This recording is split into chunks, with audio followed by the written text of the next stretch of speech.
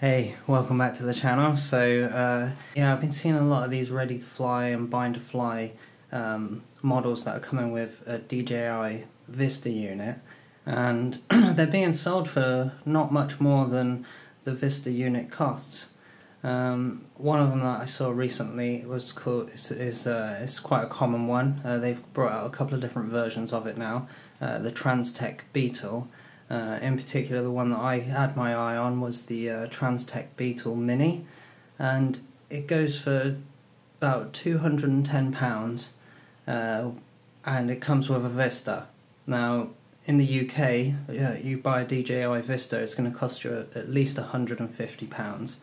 So that's £70 for frame, motors, flight controller, ESC, and it's all built and put together, and presumably they come tuned. Somebody has actually flown it and tuned it. So I'm going to look into that today and show you what my results are. So, like, I haven't bought a ready to fly since my first ever drone almost 5 years ago. So yeah, back then on Banggood, I bought a whole kit that came with a transmitter, an FPV screen, and a whole pre-built ready-to-fly quad called the isn'y Racer 250. Check out a picture of it here. So yes, it had headlights and a smiley face and a camera that you couldn't tilt more than about 5 or 10 degrees, plastic arms, a PCB built into the bottom plate of the frame, and yeah. Needless to say, it was pretty, but it did get me in the air, and it got me addicted to FPV. But that was the only one I purchased that was all pre-built, because yeah, I just constantly had to repair it anyway. I just didn't see the point in buying a pre-built one. I wanted to choose my own parts, and I actually, a big part of the hobby for me is actually building the quad myself, knowing how it all works so that I can repair it when I break it. But I can see the draw to people wanting a pre-built, ready-to-fly, bind-to-fly model, simply if they haven't got enough time to build one. Maybe they're trying to get a friend into the hobby and they don't want to take the risk of saying, yeah, I've built all this myself, so if anything goes wrong with it, you know, if you've bought a pre-built, if you tell someone to buy a pre-built quad from a shop, if there's anything wrong with it, they can go back to the shop and get, you know, they can sort it out that way, so you're a little bit less responsible for it. For me, yeah, I'm not so sure. Maybe it's worth it if the parts and the actual quad that you get with the Vista is going to be good enough to fly around until all, like, say, the frame breaks or the motors are all completely knackered, and then you can take the Vista out and put it into something a lot better. You know, like an Odin. Banggood have sent me over this. This is the Transtec Beetle Mini, or at least it should be. The box actually says Beetle Hom, and it's got prop guards on the picture, whereas the model that I ordered doesn't. So, kind of thinking that they're just reusing the boxes from the other models. But let's head over to the bench, crack this open, and see what we get in the box. Then we'll plug it in and see what they've done with Betaflight, what version of the firmware, what settings they've put on there. See if they've done anything other than just putting default firmware on there. Yeah, and I'll let you know my thoughts. And then of course we'll take it out and fly it. So yeah, let's head over to the bench now. Okay, so here we are on the bench. It's just, I just don't understand how you could get all the other parts. The frame, this one comes with like a canopy thing. How you can get all that for just 70 quid when the motors I run for a set of 4 cost 50. The flight controller, all-in-one board that I'm putting in my Odin builds, they cost 60. So how can you get all of that for 70? So anyway, yeah, let's crack this open and have a look. I'm into the first layer. Right. Oh, here we go. Ta-da! Oh. So there you go. That's pretty cool. So got an empty Cadix Vista box, which is a bit weird. There are prop guards. 6 prop guards. Dropped one.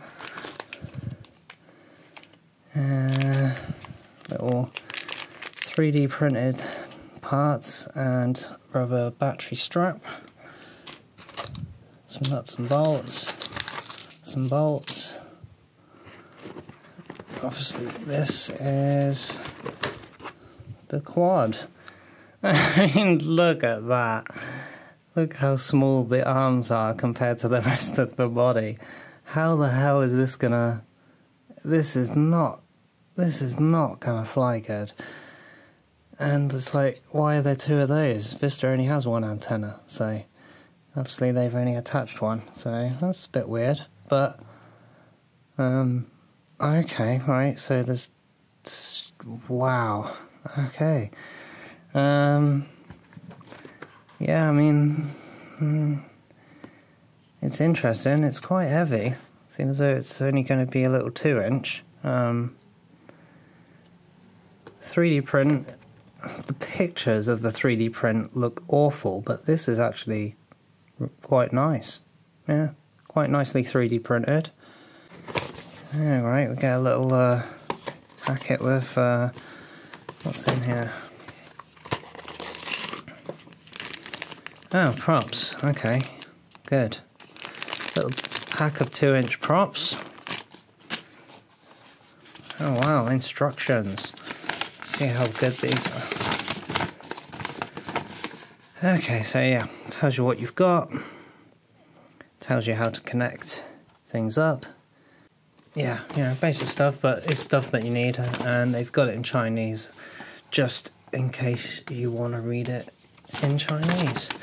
So oh wow, okay, so for this £70, you actually get 2 free, well, not free, you get 2 extra plastic top plate type things that hold the little LED strip there.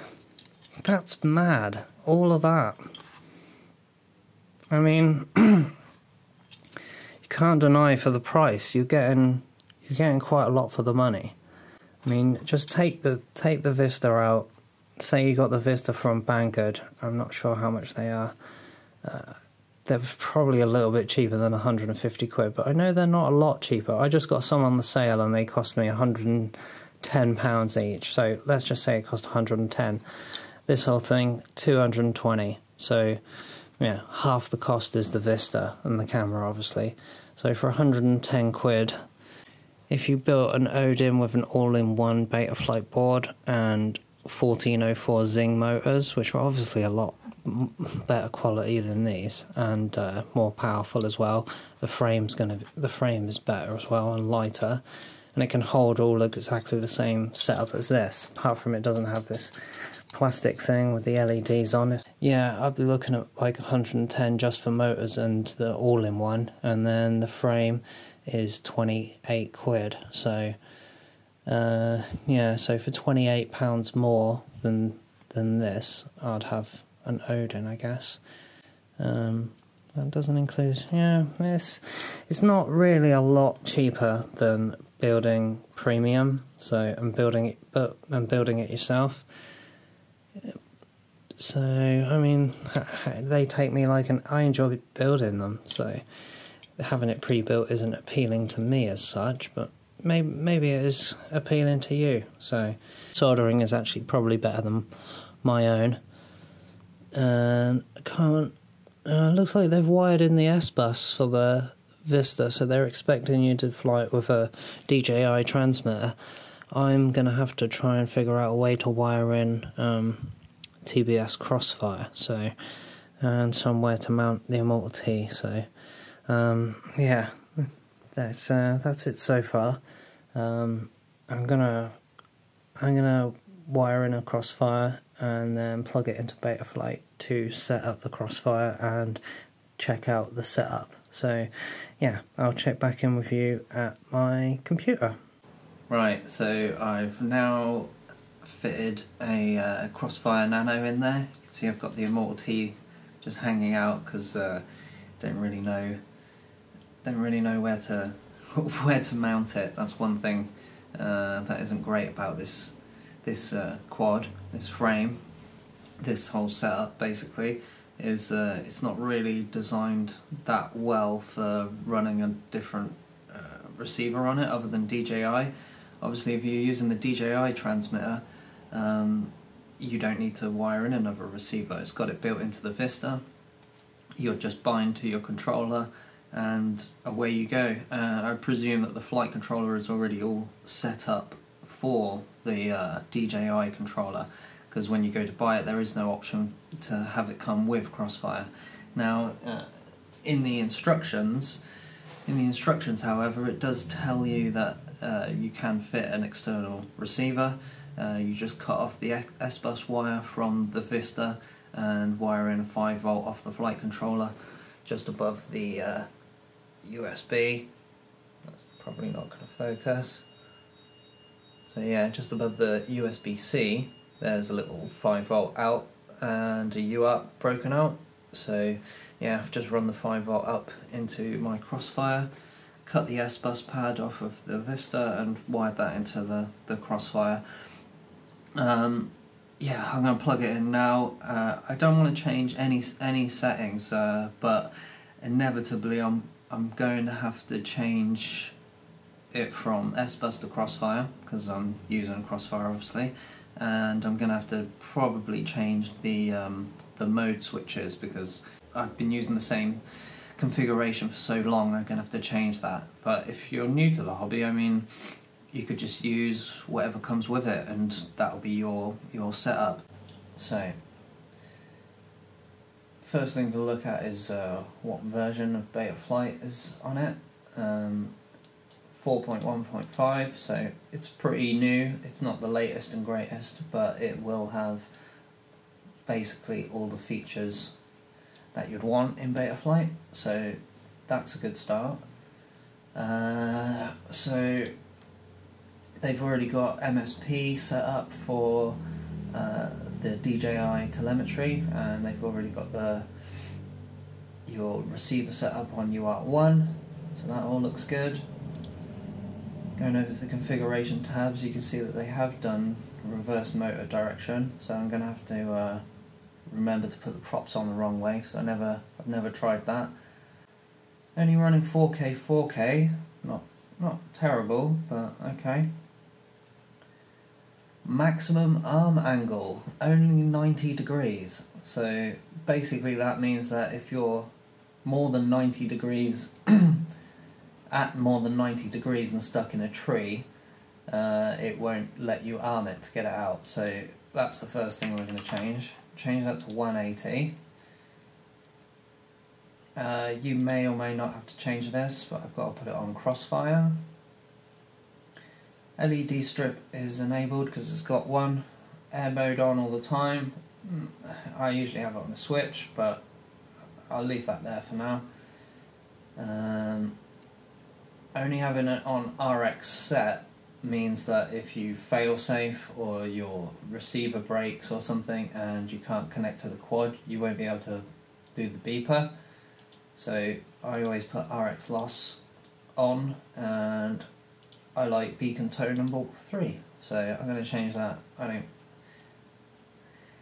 USB, you want to turn that off as well so that it isn't beeping when you're plugged in to Betaflight.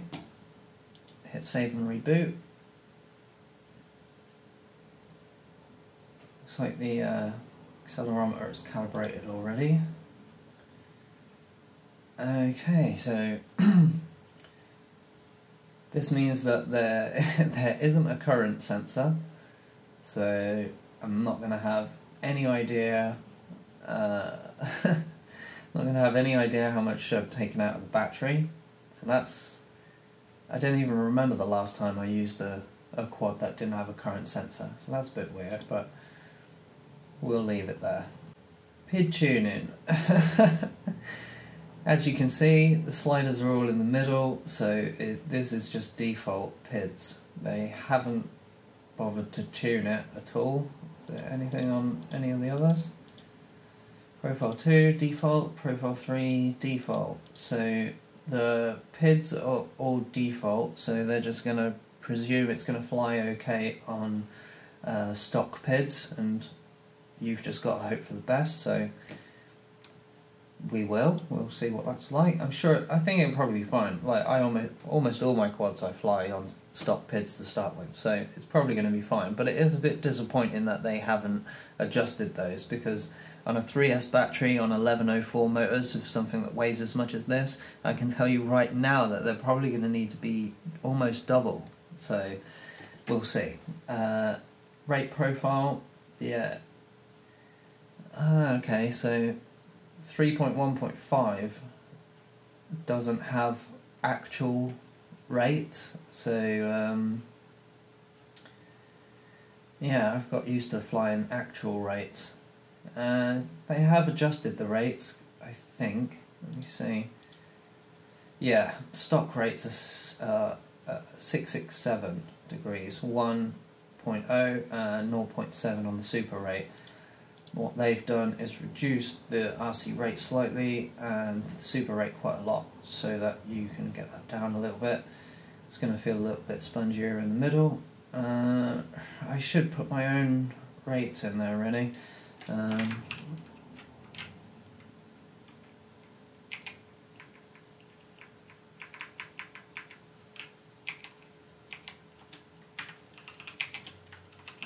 think this is what it is. I can't remember because I've gone on to actual rates, but these are my race rates anyway. So I'm going to leave race rates on profile 1, and profile 2 I'm going to put my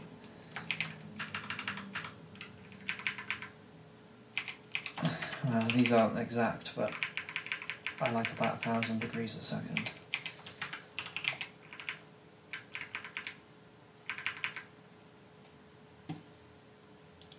Hit save. Just gonna go back to save it on profile 1. Filter settings, let's have a look. All stock filters. Yeah, this all looks just default. You can usually tell because the sliders are there and in the middle. Right, going on over here, this is all default as well, so they haven't actually bothered to select DAER, which is what I use. I also like to have RSSI, thank you. So for Crossfire, I have it on AUX 8. Those, I'm pretty sure they're all default. I'm just going to leave them like that. Okay, so my receiver isn't powered over USB, so I'm going to have to plug a battery in to check that. Right, so they have... okay, so they have arming on AUX 3. I use AUX 1, like that. Angle mode, I use AUX 2 for my mode select switch. I'm not going to be using angle mode, but I guess I'll leave it on there. Beeper I have on AUX 3, and I do have it at the end. I haven't enabled turtle mode, probably doesn't work. Not sure really, it's so small. It's yeah, it should work. It should work. So yeah, I have flip over crash on AUX 4.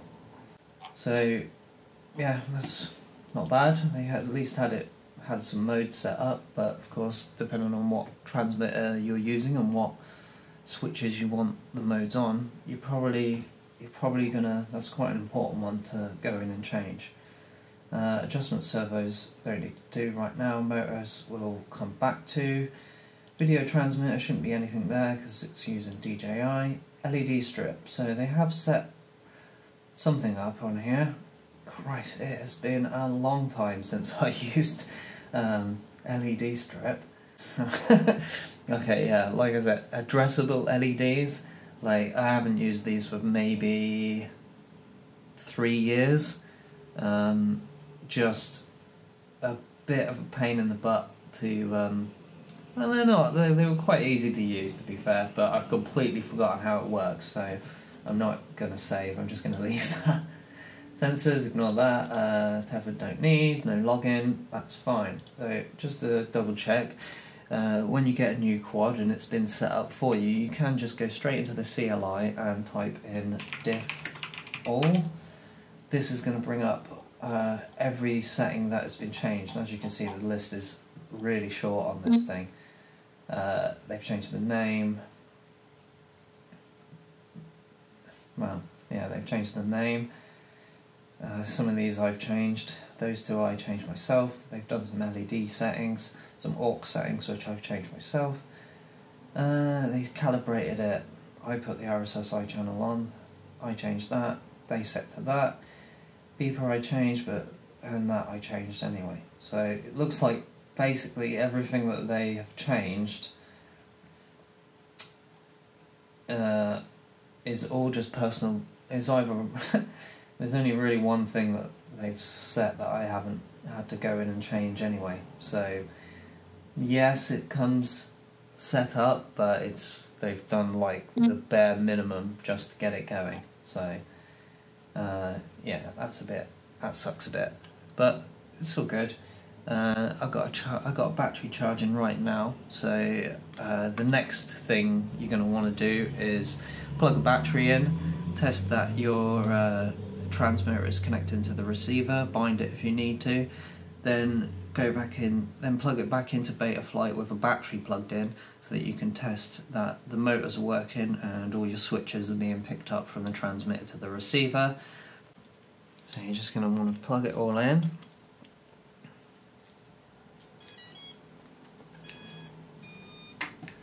Go to your receiver tab and check your centers and stick ends. So you should be able to go from 1000 to 2000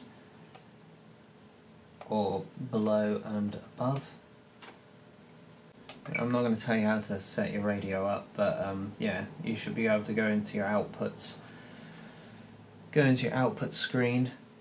I know you're not going to be able to see that properly, but go into your output screen and just adjust your endpoints and your sub trim so that it's all nice and centered. You can see all mine is working, switches are working. You can see them working in there. So yeah, just go into your motors tab, fire up your motors. Make sure they're all spinning the wrong way in this case, so outwards.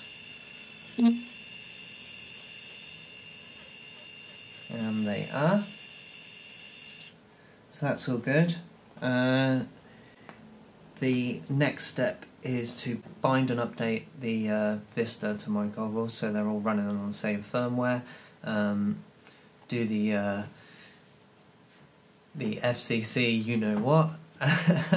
And yeah, then we'll be ready for a test hover. So if you need to learn how to do that, then just go and look for a video on how to bind Vista and set that up. This is all about the quad, but as far as the setup goes, they haven't done any changes to the firmware really, none that you wouldn't have to do anyway. So yeah, LED looks cool though, it's nice and bright, so I'm going to have to try and find somewhere for the crossfire that doesn't actually obscure that, because yeah, that's going to look cool. So yeah, I'm going to go bind that to my DJI, do all the updates and everything, and then it's going to be ready to go. So I think next time I see you, I'm going to be out in the field. So I took the Transtec Beetle along with me to a little meet up with friends to do some racing, and after I'd got through all my 4S packs flying my 3-inch and 5-inch DJI racers, I thought it was time to give the Transtec Beetle its maiden flight. My mates thought it'd be funny if I just tried to race with it, so yeah, I took it out on the racetrack, and as you can see, it just did not have anywhere near enough power to do any sort of race maneuvers, sharp turns, split S's, anything like that. It has not got, it's just too heavy. The power to weight ratio is just far too low. It just has not got enough power for the amount that it weighs. In comparison, it weighs the same as my 3-inch Odin. Obviously it's 2-inch props, and against 3-inch props with much more powerful motors. So yeah, it just seems like the only thing that it was really good at was just like cruising around in a straight line, and exploring. So because it's quite small, again, it's actually, the overall size of it is actually the same size as my 3-inch Odin. So my 3-inch can fit in all the same places that this can, but this has got prop guards on, which has been quite nice. You can kind of bounce off things, but usually these little 3-inch props are quite durable, so that it's not like they just break as soon as you hit anything. So it kind of flies a lot like a tiny whoop, really, but obviously with DJI. So you've got HD, and yeah, it just flies even when it's in I didn't even fly angle mode, but in acro mode it just feels like all it wants to do is fly upright. It doesn't like doing any maneuvers, it just hasn't got the power to catch itself. So there's a little cruise around quad that's quite safe because of the prop guards. I think it's a really good option, but if you're going to be wanting to do anything else with it, then certainly on 3S it just doesn't have the power, and it's really loud as well. So I mean, if you running it on 4S, I didn't even bother trying it. The motors are 6,800 kV, which honestly on 4S is just bonkers. Even on 2-inch props, I think that's just a bit mad. So I'll probably give it a try and see if it can actually handle it, and see what the difference is. So yeah, check back in the next video and I will run it on 4S if that's what you want to see. But yeah, overall not bad, but for 70-80 quid more, I'd much rather build a full premium high spec quad with more powerful motors and 3-inch props. But yeah, if this is something you're looking for, check out the link in the description and go and buy it. Laters.